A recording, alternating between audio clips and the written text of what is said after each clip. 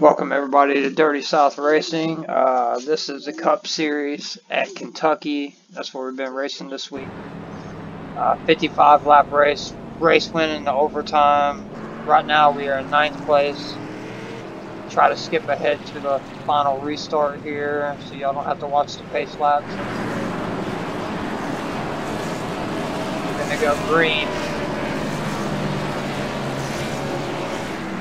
Gonna go green after this lap right here.